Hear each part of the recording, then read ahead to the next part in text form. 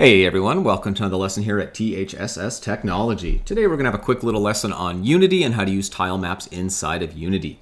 Now, a quick little note, my OBS isn't playing too nice with Unity today, so there's going to be a little bit of lag, input lag from time to time, so my apologies for that.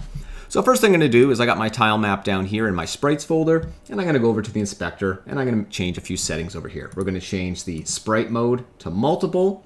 We're going to change the pixels per unit to 32 because that's the size I designed mine. Yours might be 16 by 16 or 64 by 64. We're going to change the filter mode to no filter. And then we're going to change the compression to none. Okay, now I'm going to click apply. And now I'm going to go to my sprite editor. Okay, inside my sprite editor, I'm going to click on the second of these down arrows here called slice. You can make your window bigger if needed. I'm going to slice by cell size and 32 by 32. But like I said, those numbers might be different on your computer. So we're going to click slice, apply, and we're going to close this down. Next step, we're going to go over to the hierarchy here. We're going to right click. We're going to go to 2D object, and we are going to make a rectangular tile map. You can give it a name. I'm going to call mine ground 01. You could call yours whatever you like.